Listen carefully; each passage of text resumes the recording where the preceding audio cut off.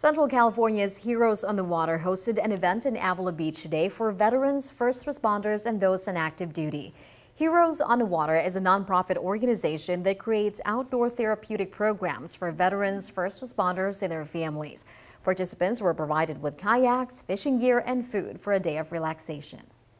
Rehabilitating for PTSD, TBI. It's builds camaraderie. They get out there with fellow veterans. Kind of they're brothers and sisters who have gone through the same things kind of as they have. A local Coast Guard veteran who is now a chef at the Avila Valley Market donated the food for the event. Heroes in the Water encourages all branches of the armed services to take part in its healing events.